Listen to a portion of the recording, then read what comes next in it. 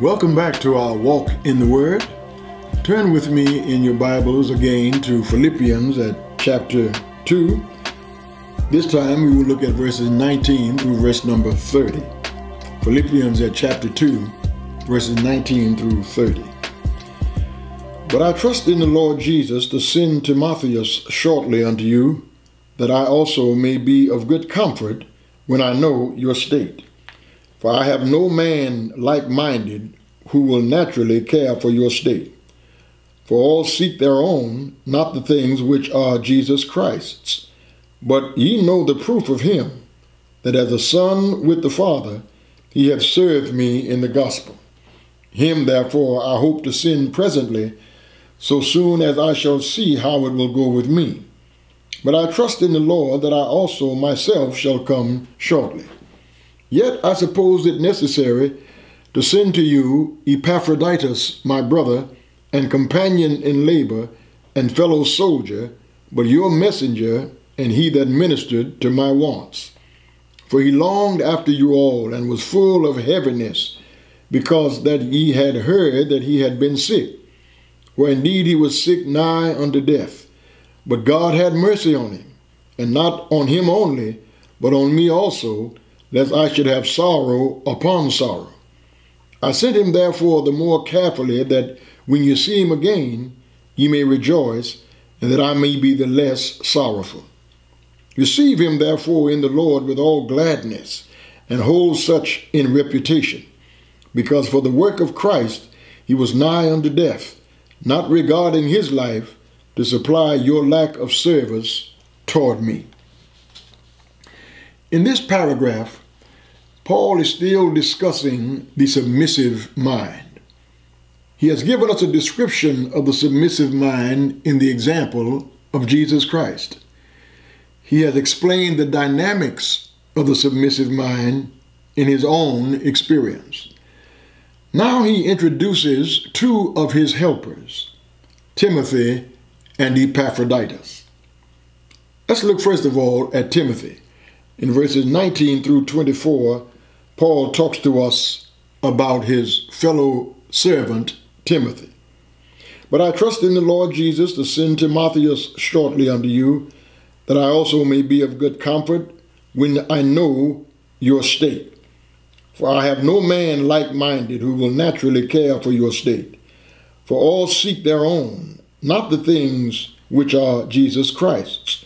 But ye know the proof of him, that as a son with the Father, he hath served me in the gospel. Him therefore I hope to send presently, so soon as I shall see how it will go with me. But I trust in the Lord that I also myself shall come shortly. Paul probably met Timothy on his first missionary journey, at which time perhaps the youth was converted. Apparently, Timothy's mother and grandmother, Lois and Eunice, were converts. And while on his second missionary journey, Paul enlisted young Timothy as one of his fellow laborers to replace young John Mark, whom Paul refused to take along on the journey because he had previously abandoned the cause. John Mark is now with Barnabas, and Timothy is now a laborer with Paul. Timothy had to develop and cultivate the mind of Christ. Notice the characteristics of this young man in these verses. He has a servant's heart. Timothy naturally cared for people and was concerned about their needs. You're never going to be able to reach people for Christ until they know that you love them. Not only did he have a servant's heart, but he had a servant's training. Paul didn't add Timothy to his evangelistic team the same day Timothy was saved. He left him behind in Derbe and in Lystra, and it was in that fellowship that Timothy grew in spiritual matters and learned how to serve the Lord. You cannot make a person who is a novice become well-oiled as it relates to Christian service. He needs experience. He needs training. He needs teaching. He needs to be under somebody in authority. You will never be ready to be in authority until you have first been under authority. Experience without teaching can lead to discouragement, and teaching without experience can lead to spiritual deadness. You must both have experience and be under somebody's teaching. Let's look now at Epaphroditus in verses 25 through verse 30. Yet I suppose it necessary to send to you Epaphroditus, my brother and companion in labor and fellow soldier, but your messenger and he that ministered to my wants. For he longed after you all, and was full of heaviness, because that ye had heard that he had been sick.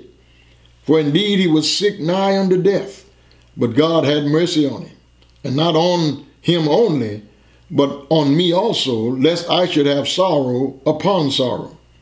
I sent him therefore the more carefully, that when ye see him again, ye may rejoice, and that I may be the less sorrowful. Receive him therefore in the Lord with all gladness, and hold such in reputation, because for the work of Christ he was nigh unto death, not regarding his life to supply your lack of service toward me. Epaphroditus was a Gentile member of the Philippian church who risked his health and his life to carry their missionary offering to the Apostle Paul when he was in Rome. The name Epaphroditus means charming, and what a charming Christian he was. In verse 25, he was a balanced Christian. I suppose it necessary to send to you Epaphroditus, my brother and companion in labor and fellow soldier, but your messenger and he that ministered to my wants. Balance is very important in the Christian life. You can't be all fellowship. You can't be all singing. You can't be all prayer.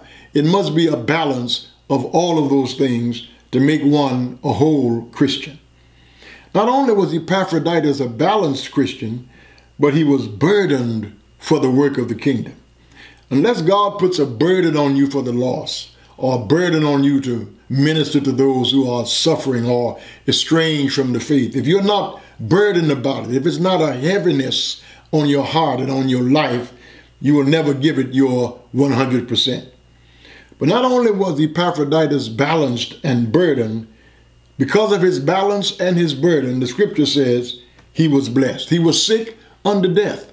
He almost died ministering in the faith. But God blessed him, and God gave him great joy.